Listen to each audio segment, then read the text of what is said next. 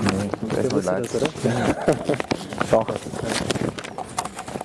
Zieh nur mal schnell die Fische weg und what happens now? The hair mirror event. So can you tell us about the show? Yeah, Danilo, please. Yes. How do you do that?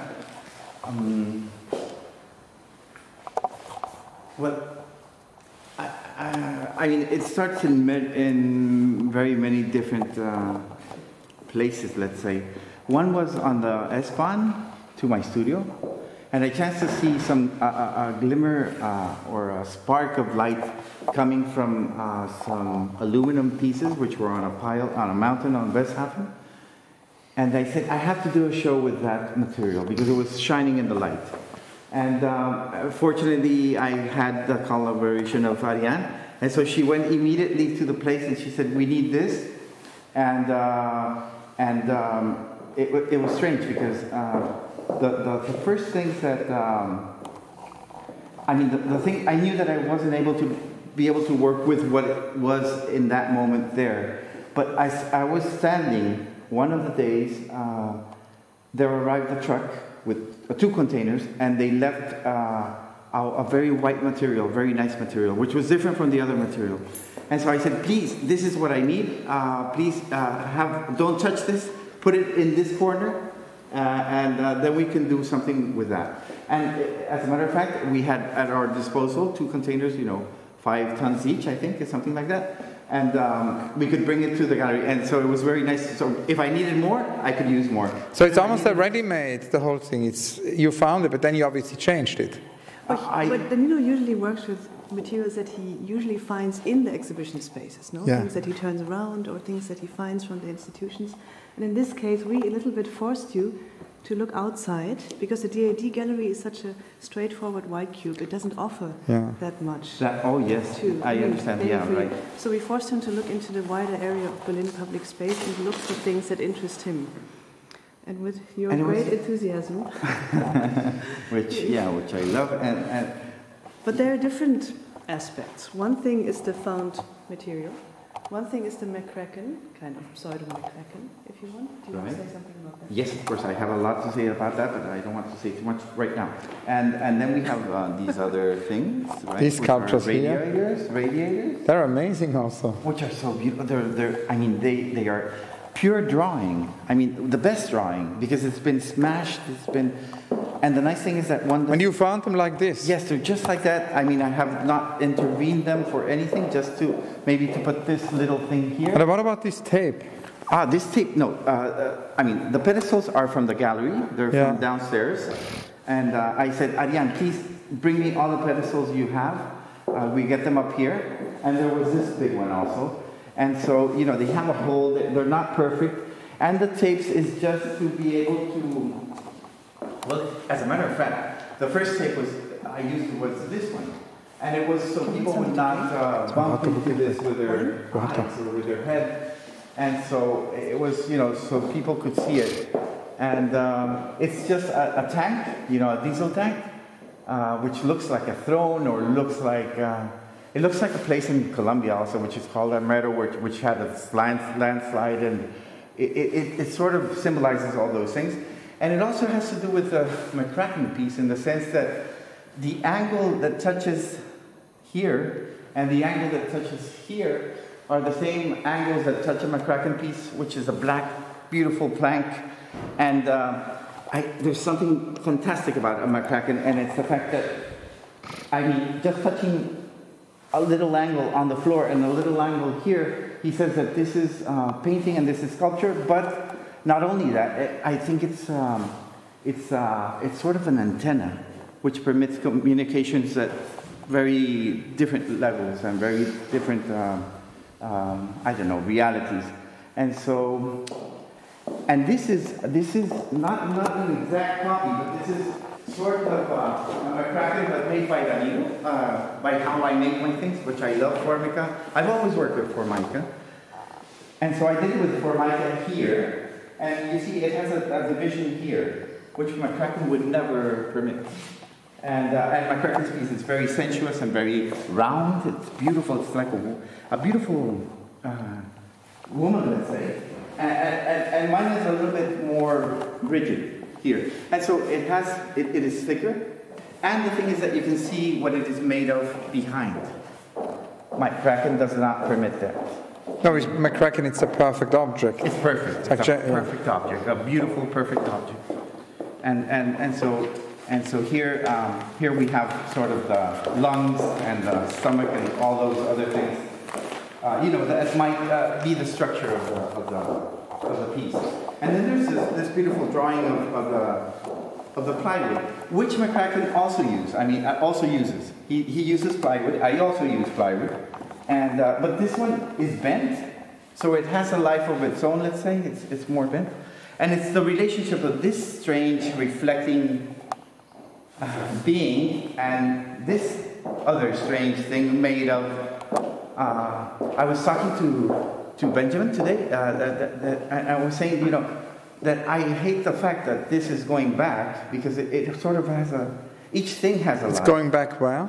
It's going back tomorrow. They pick it up and it's going back to the Westhafen recycling company. So it will not be preserved as an artwork. Right, and so we discussed about that thing, and it's just so the ready-made goes back into its original. Exactly. It's in a circle of use. It's recycling. Yeah. But the thing is, I feel a little bit sad because I do not know it as well as I should know her. In other words, she still would open up more. I mean, I would need more time than a month. It would be probably 6 months to maybe know her better, and then permit her to die in that sense. And but it's a sense of the perishable, which is so important. And she has also shed this other. I mean, it's crazy because every time that I see it, he always says she. No, but I mean. Some of them are she and some are he, and I think they are entities. And that's why one suffers so much with them. And so this will not be preserved, but the objects there will be preserved. Oh. Well, I am trying to take that one and take these two little ones, and my son says that I have to take this one because I do not have. That's what my son says, but he would love to have this one. And I said, but it's big. And so he said, no, but it's okay. We can have it. Because he wants to have one of these things. Yes. Because I think it could be used for something else. But that's not necessarily part of this installation. I mean, this is very much like a theatrical stage for me. And, it goes into all the elements are in particular balance. Right. So, I mean, what happens to particular pieces afterwards is not really such a big issue for this. I know, but they do. I mean, they do have I don't know, a certain value. This thing, this form, which I've grown to like. In the future. Yeah. Yes, in the future, and this one also. This is. And have you also talked about the Pinter text? No. Yeah, I wanted to ask why Harold Pinter. That's interesting. Oh, you should see Pinter. Wait, I'm a little bit nervous right now, but Pinter. There are 3 texts. In other words, no, there are 3 texts. Yeah. Right? One is a poem, one is a letter, and one is a transcription of a thing that he did for Samuel Beckett. It was called A Wake for Sam. So it was a wake for Samuel Beckett. 2 months after Samuel Beckett had died. And the thing he says, what he says about Samuel Beckett are so beautiful. That I can't believe in the beauty, of the great beauty of his writing with respect to Samuel Beckett. So he says that they were going from bar to bar in Paris, and at 4 o'clock in the morning they had to stop for some soup, for onion soup, and that Pinter just fell on the table without after drinking too much, and he says also of the excitement of being with Samuel Beckett.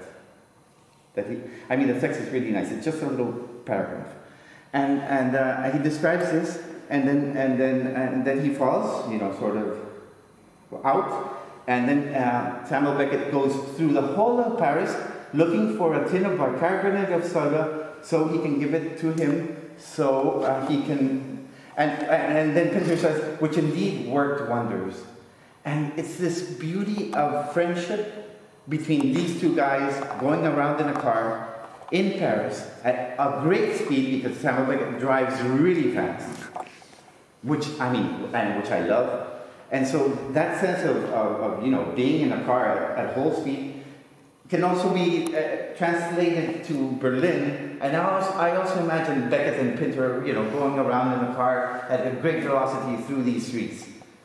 Because it's like that. I mean, the important thing is the beauty of the friendship between the two and the respect of Pinter for Beckett. So that's what one of the texts says. And the other text, which was also in the program, of the BBC program that he presented, a month after Beckett had died, is this other piece, is a letter that he wrote when he was 24 years old to a friend. Beckett? Pinter wrote to a friend a letter, yeah. And you should see the beauty of the letter. And it's this, and I think this summarizes everything that I would like to tell a student of mine. I mean, this is a class of, I mean, it's a little bit harsh, what he says, but I decided to include it because he also included it in the program. And so, but the program came afterwards. And so, this is fantastic. I mean, this is all that art is for me. And so it resumes that thing. And that's why it had to be in the show. I mean, this is...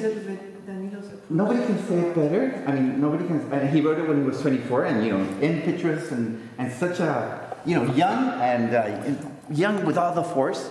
And about Beckett, and then he meets him, and then he says the other thing that is here. So that's the third text. Oh, but you should see what the strange has. You know what happened? This is the other one, which is so beautiful.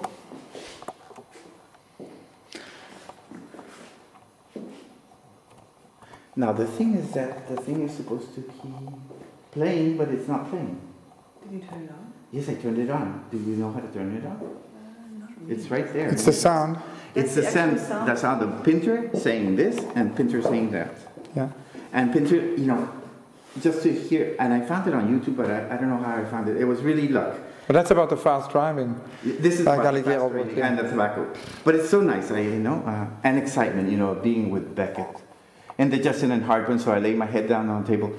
And when I looked up, he was gone. I had no idea where he'd gone. And I thought, perhaps this has all been a dream. I mean, the fact of being with Beckett has been a dream for Pinter. I first met Samuel Beckett in 1961 in Paris, when my play The Curator was being produced. He came into the hotel, walking very quickly indeed, at a sharp stride, quick handshake. It's extremely friendly. I'd known his work for many years. It hadn't led me to believe that he'd be such a very fast driver. He drove his little city, bar to bar, throughout the whole evening. Very quickly indeed. Very quickly. We were together for hours, and we finally ended up in a place in Les Arts, eating onion soup at about 4 o'clock in the morning. And I was, by this time, overcome with, I think, alcohol, tobacco, excitement, with indigestion and heartburn. So I lay down on the table, I still see the place. When I looked up, he was gone. As I said, it was about 4 o'clock. I had no idea where he had gone, but he remained away, and I thought perhaps this is all been a dream. I think I went to sleep on the table, and about 45 minutes later, the table jolted, and I looked up, and there he was. He had a package in his hand, a bag. And he said, I've been over the whole of damn Paris and like this. I finally got it. And he opened the bag, gave me a tin of bicarbonate and said, which indeed worked wonders. And then he continues. Some time ago, a friend of mine showed me a letter written to him in 1954, when I was 20. I forgot about it, and I'd like to read a paragraph from that letter. The farther he goes, the more good it does me. I don't want philosophies, tracts, dogmas, creeds, way outs, truths, answers, nothing from the bargain basement. Here's the